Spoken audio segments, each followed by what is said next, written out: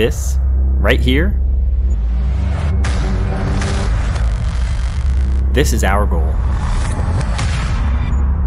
This beast of a game was made way back in the prehistoric ages by a team of dinosaurs with super tiny arms and they couldn't even reach their keyboards. If they can do it, so can we. Alright nerds, let's dive into the nitty gritty of game development. Step 1, well it's simple isn't it? Get to work. So I rolled up my sleeves and decided to tackle what seemed like a straightforward feature. Creating sidewalks for our virtual pedestrians to tread upon. With my guests either wandering off aimlessly or refusing to move at all, I was at my wit's end. I was about to shut the park idea down for good. But wait, exclaimed a made-up voice, whom I created for this video. What if you built it in a way, using Pathfinder, to automatically trap users on sidewalks? And so, that's what I did. And you might be wondering to yourself, or even aloud to your dog or cat, what a madman this win streak is. Could something like this even work? And with booming confidence I would respond to you with, it works okay. So take this money back guarantee along with a customer support number that seems to have either too many or too few numbers to be real, and get ready. Because soon, you too can have a farm of little ant-like people wandering around on your sidewalks. Alright nerds, it's time to do some learning. Let's get started with the usual.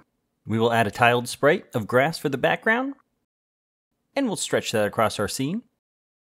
And after the background, we'll have 6 different objects we'll need. And just as a quick disclaimer, we are using Pathfinder essentially the opposite of how it was intended. So the sizes of my objects played a large role in how well this worked. You don't have to follow my exact sizes, but the smaller the gap between the sidewalks and the player box, the worse my guests ended up navigating through the turns on the sidewalks. So with that being said, first we'll add an 8x8 sprite object, and we'll call this player box. And I'm going to give this a solid fill animation for testing purposes, but by the time we're complete, we'll end up hiding it, so the image doesn't truly matter. And this player box will be used to guide where each guest actually is in the park. So we'll end up giving this the behavior of pathfinding. And we can keep everything as the default, except we will uncheck rotate object. Next, our sprite object for our player, which I'll grab something out of the asset store from RPG characters. And to keep this video straight to the point, we're just going to use a single animation of walking down, and only a single character type from the asset store.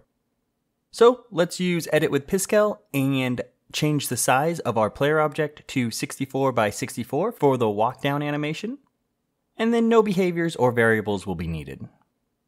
We will also need a sprite object for our sidewalks, and I just created my own with a size of 64 by 64, and this was just a solid gray. It's not necessarily pretty, but it gets the point across. And our sidewalk is going to need 2 variables, both booleans, with a default of false. One will be called walls added, and the other sidewalk start. And we'll get to those later. And don't be like me, and forget to name your objects as you bring them in. And since I forgot to, I will go back and do those now. Now we'll need a sprite object to represent our walls, which will be keeping the players on the path. Once the game is complete, these will be set to hidden. But again, for testing, I like to have some sort of visual image. And for this, I just make a large red X over a transparent background so they don't block up too much room. And this will be 64 by 64 as well. And this object will be the wall. So we need to add the behavior pathfinding obstacle. And we're going to want to make sure that impassable obstacle is checked. Next, we'll need a button object for building our paths. And I'm just going to throw this on the scene right away. And I will change the initial text to display and set it as build paths. And for our final sprite, we need something to represent where we're going to be adding new sidewalks. And this will also be 64 by 64. And I'll just do a minimal amount of white edges in a square in the center and leave the rest transparent so we can see what's behind it. Now let's go ahead and set up a grid. Clicking the toggle edit grid button on the top right, we will first choose set up grid. And we'll want to set 64 width and 64 height, and have a 0 offset. We can apply those changes, Then click on that same button again, and this time we will set Show Grid. And now we can see our grid over our scene. And the last setting that we need is going to be in the Project Manager on the left side. And we're going to create or search for a new extension. And this extension is called Rectangular Grid when you're searching for it, but then shows up as Snap to Grid under your extensions, so don't get confused if the name looks different when you are setting it. And now that we have our grid, I want to go ahead and add a starting path, something that will be the park entrance once you have everything set up. So this will start below your field of vision and come into the bottom of your scene, and I'm just going to add 4 different sidewalks walking straight up. Now that our scene is ready to go, we need to implement our walling system. Since we will be able to add new sidewalk mid-game, this needs to happen dynamically. But wait, what's this? Yep, you guessed it, an amazingly edited animation thanking my members who were kind enough to help me fuel my coffee addiction for another month. How specific, yet accurate. Want to help out and have your name live on forever in my videos? Sign up with the link in the description. You are the real heroes. And to make this happen, we'll build a system that takes each sidewalk and surrounds it with walls on all 8 sides. Additionally, to help out with performance, we'll make sure this happens only 1 time to each sidewalk. And finally, we'll have to build in a system that removes walls anytime a sidewalk touches them, as well as having a way to check if walls stack on each other, and then removing one of those. This way, a sidewalk is always free and clear for people to walk on, but surrounded by walls on the outside, keeping the park goers safely inside the sidewalk. So, how would we go about tackling this?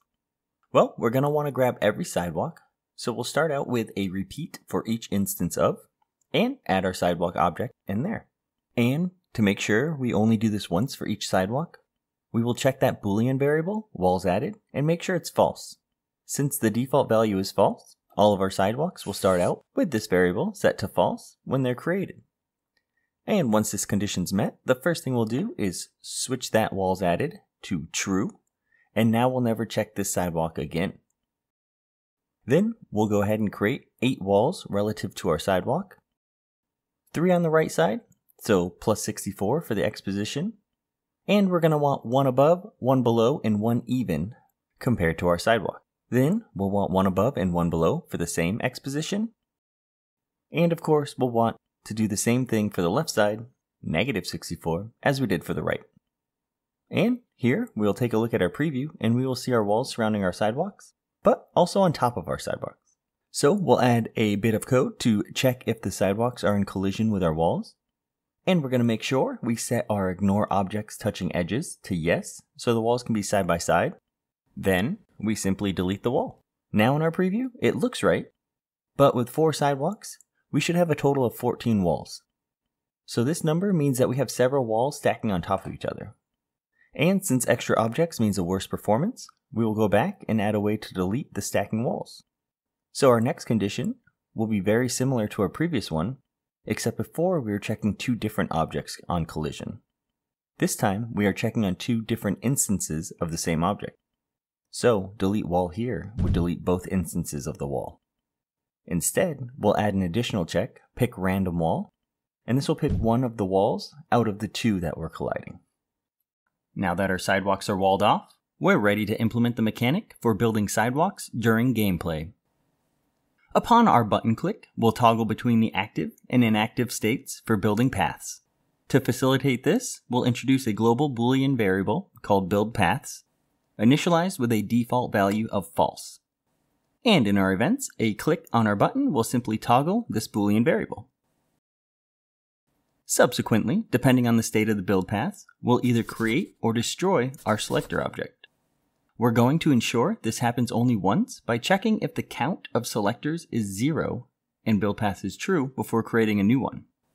And on the other side, the count should be equal to 1 while build paths is false before we delete our selector.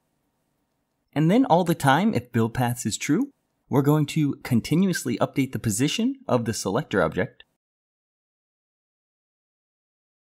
to match the cursor's position, snapping it to our grid using the snap to grid behavior. However, since the origin of our selector is at the top left of the sprite, there's going to be a slight offset.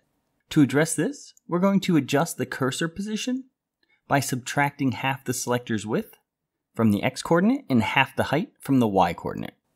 Now, to streamline the code even further, we'll go ahead and consolidate our two separate events that are both dependent on build paths being true. We'll create a parent condition with the less restrictive condition, responsible for running only the selector movement. Then, as a sub-event, we'll add the condition for the selector count being equal to 0, triggering the creation of our selector object.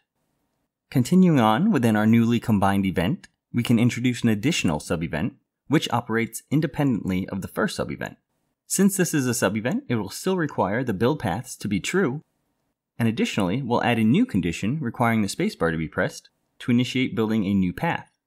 And then to restrict this condition even more, we're going to want to make sure there's not already a sidewalk at the position we're trying to build a new sidewalk, and we'll do that by checking on if our selector is colliding with a sidewalk. And again, we're going to ignore the edges here, and select invert, since we are checking to make sure they are not colliding.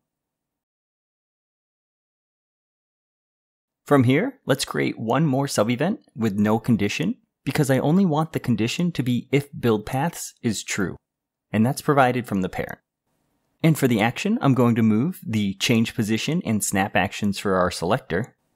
And our old code would have worked, but there would be one frame where it's trying to move them before we actually create the selector, and this gets rid of that problem. Also, while doing this, I noticed my cursor X and Y positions were not set to half the width and height, so I'm also going to update those now.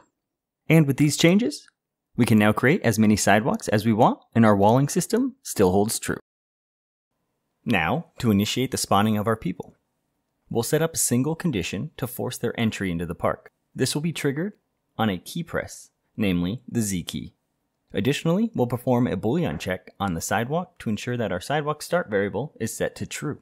Spoiler alert, it's not.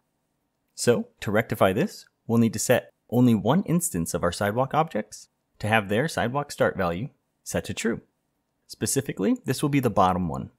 Back in our events, instead of directly spawning our actual players, we'll first create a player box, hide it, then create our player at the position of the player box's X and Y coordinates. We'll then link them together, facilitating an association between the player and the respective box. Our next event will be repeated for each instance of player box. With that said, inside of a sub-event, we'll have no condition, and we'll want to take into account all players linked to their respective player boxes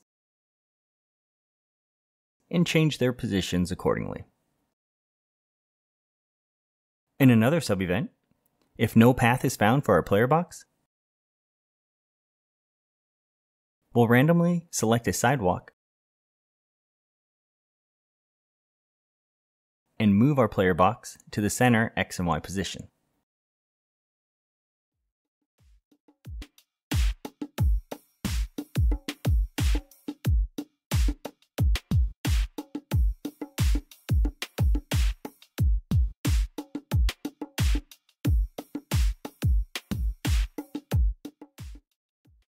Now, to ensure our players appear on the sidewalk, we'll need to adjust their origin.